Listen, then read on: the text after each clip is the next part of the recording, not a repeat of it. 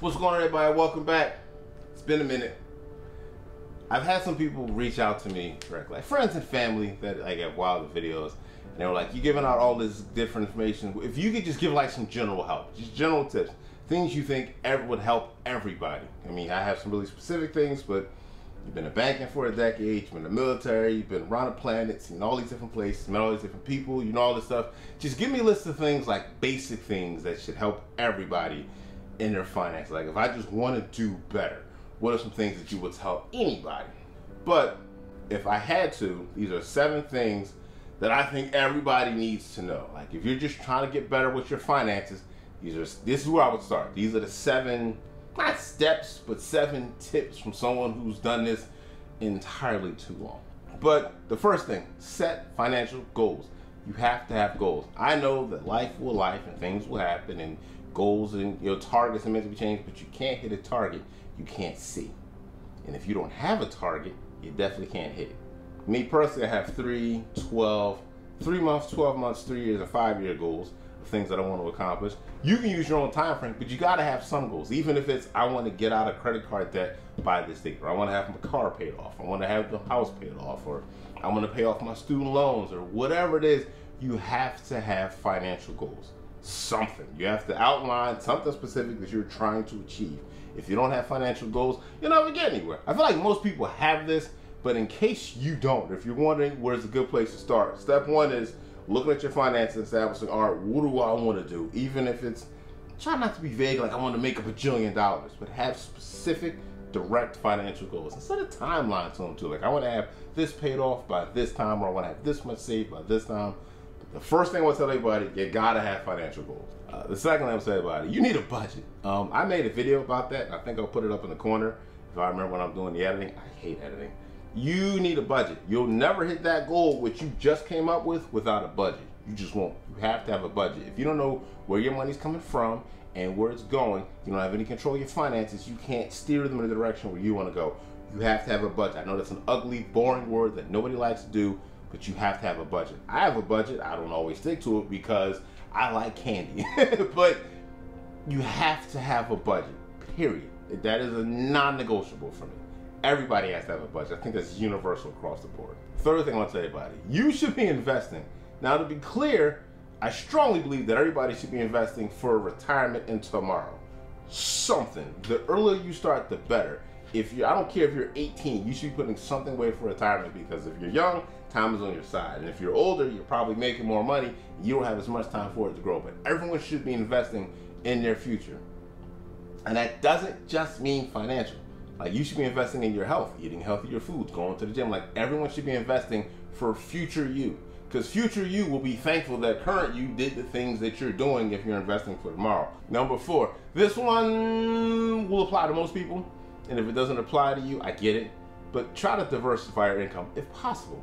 Now, if you're investing for tomorrow, your investment will have income that you should be reinvesting the returns on that. That's a separate stream of income. If there's something you're good at, there's something you're good at.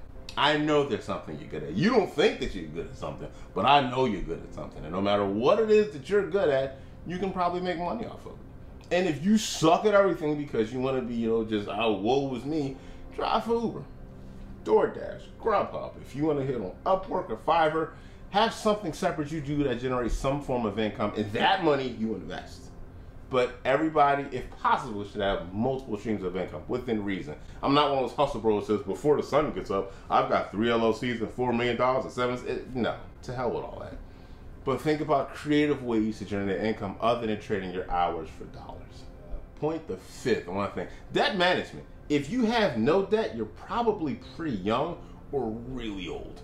But for like everybody else in the middle, your mortgage, your car note, your student loan, your credit card debt, debt management is a huge part of getting anywhere financially. Those goals you want to hit, one of them is probably paying down some debt. Now, if you have no debt, kudos to you, young or old person, or maybe you're middle-aged and you've done really well for yourself. But managing your debt is important, because regardless of how much money you make with investments, it will never outpace what the interest is on your debt. Never. Debt management is huge. You need to know who you owe to what and how much that money is costing you, so you can see who needs to get paid off first. Number 6, an emergency fund. Life is going to life. Shit happens. It just does. You need an emergency fund. I've got friends who've been watching videos who've asked me what's something they should get into, and I tell them, if you're not saving for tomorrow, which you should be, you absolutely need an emergency fund. Life is going to happen. It just is. You told me one person who's going 6 months without something happening in life. You liar! And I'll show you a goddamn liar. No, life is going to happen, so you need an emergency fund. I get it. Some people live in the paycheck to paycheck, like myself, and they're struggling to make ends meet. All the more reason why you need an emergency fund. Find a way, after you look at that budget, you know, the plan I gave you a few steps ago, and carve out something so you can start saving money for when life happens. Because life will happen, and you absolutely need an emergency fund, which is not your investment. Like, your 401k is not an emergency fund. It's not. Your emergency fund needs to be liquid. Liquid is just a rich people way of saying that you can get to it easy. Cashing under your bed, under your pillow, that's liquid. Your 401k, not liquid. It just means they can pour into it fast. You know, they fancy terms to get to you. But you need an emergency fund. It's the money you can get to if something happens. And number 7, I saved this one for last because it's very near and dear to me, and I find it's probably one of the most important ones. Financial education. Most schools that I know of do not teach financial education. They don't. People get out of high school and without going to, like, you know, college or grad school or secondary education, they don't understand the fundamentals of money, like a debit card versus a credit card, APY versus APR, HELOC versus HE loan, or a fixed loan versus a variable loan, or checking versus a savings. These are basic fundamental things that everybody needs to understand. You just have to. Do you need to understand what a PE forward ratio is? No. Do you perhaps need to know how to read a balance sheet? No. Do you need to know what the delta is between a stock and S? No. Do you need to know the Greeks for option chains? No. That kind of stuff to me is kind of esoteric and everybody doesn't need it. But fundamental finance, like financial education, 110%, you need that. You should be getting that. That's kind of what I'm here for. This is why I'm doing this. Hopefully I'm giving the right information to the right person at the right time to, you know, provide some positive effect in their life. Financial education is number one, the one thing you have to have. You got to know what's going on with your money and how any of this stuff works. If I say that's a credit card, not a debit card, and you're like, that's simple. Debit card, your money. Credit card, someone else's money. Easiest way to distinguish the two of them. So when I say I'll break it down to make it real easy for everybody to understand, that's exactly what I'll do. I try to explain stuff to where if you're explaining it to a 10-year-old or an 80-year-old who knows nothing about money, they both would understand what it means. But that's me, man. I don't have some fancy gimmick. I don't have some catchphrase. I'm just trying to give the right information to the right people at the right time to help them out.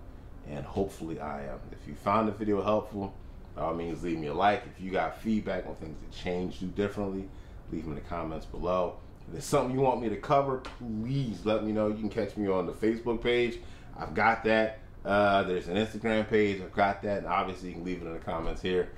But that's me, man. Just trying to do some good in this world. Trying to help out somebody. Is, you know, who else will do it? All right, man. I'll take it easy.